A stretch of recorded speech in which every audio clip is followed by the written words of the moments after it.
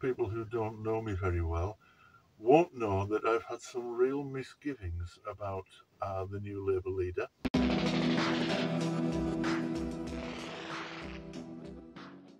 I don't imagine anyone will be terribly surprised to learn that I'm thrilled about the general election result.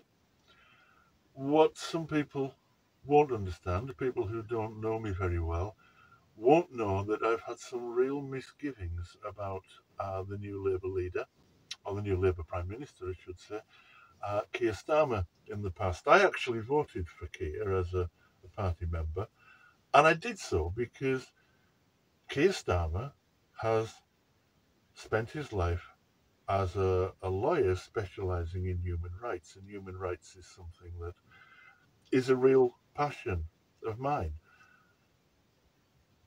So much as I wanted Labour to win, because the only realistic way to beat the Tories is through Labour, I have had some misgivings, which is why Left Eye View as a channel went really pretty damn silent ever since Keir Starmer stopped behaving in the way that I anticipated a human rights lawyer would. I'm thrilled again today to learn that the first act of this Labour Party will be to scrap the Rwanda plan. And the reason I'm so thrilled is because that is an absolutely barbaric abuse of human rights. It's also very reminiscent of the Nazi plan in 1940, which they ratified at the Wannsee Conference to deport European Jews to Madagascar and just leave them there to die. I made a video about that, which I will link in the description below. And if I'm technically able to do it, I can't always manage to make that work, but there will hopefully be a card appearing somewhere around there when this video is finally done. And if you click on the card, that will also take you to the Rwanda video. The Tory government, which isn't terribly interested in rights, made that decision in 2022. In 2021, the same Tory government had told the United Nations that Rwanda was an abusive state. It was guilty of human rights abuses, and actually, get this, had some refugees who were starving, and when they asked for food, and got a bit rowdy about it, but I don't think there was any terrible danger to life and limb, but the government sent the Rwandan police in, who shot 14 of them dead.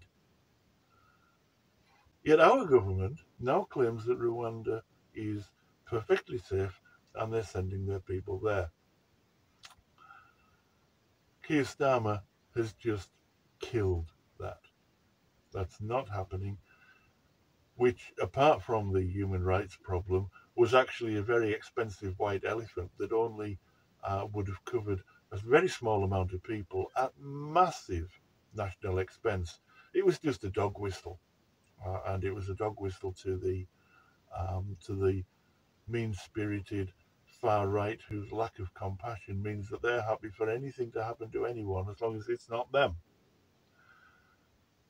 So right now I'm chuffed, because not only have we got the Labour landslide that I didn't dare believe,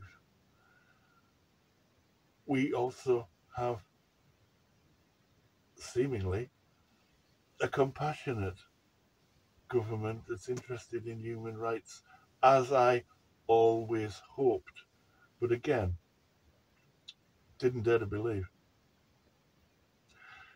So as a result, Left Eye View is coming back, because I actually feel able to talk about politics on the left in UK in a way that doesn't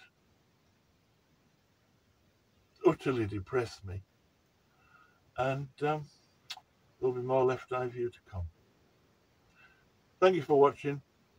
Watch this space.